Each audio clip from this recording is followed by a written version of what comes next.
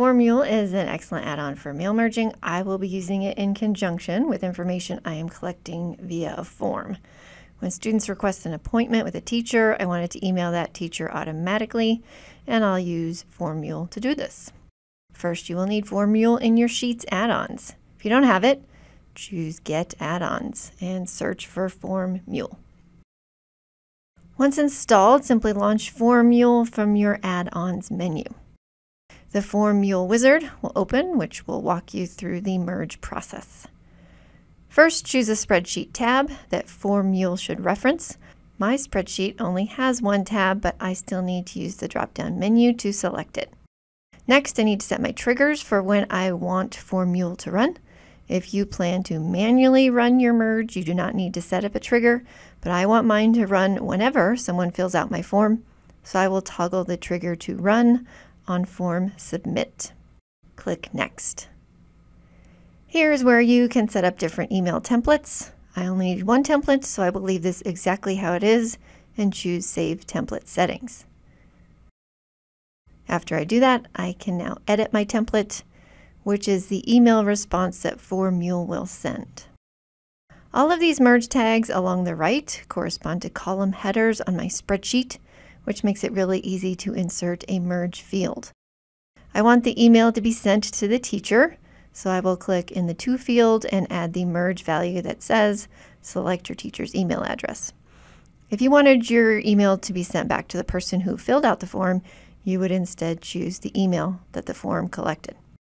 When teachers reply to a student's request for an appointment, I want that to go directly to the student, not back to me. So I will click in the Reply To field and put in the merge tag for the email address of the person who filled out the form, in this case, the student. If you needed all replies to go to a certain person, you could just type that person's email in this field, or you can enter something like do-not-reply@email.com.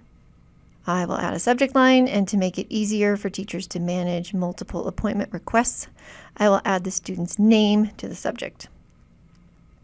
Now you can just type whatever text you need in the body of the email and add merge tags to customize it. When I add tags to the body of the email, Mule also inserts the column header text. It is fine to change any of the text outside these brackets or carets, but leave the bracketed fields alone. Those are the merge fields. I'm going to just leave the text as it is to show you how to preview and return to edit it.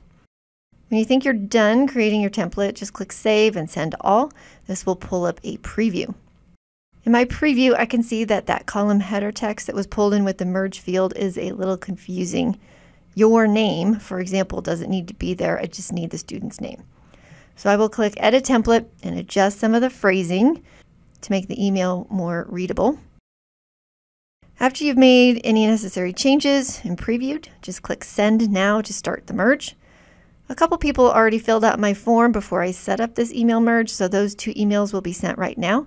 As others fill out the form, Mule will automatically send the request onto the teacher, since I set Mule to run whenever someone fills out my form.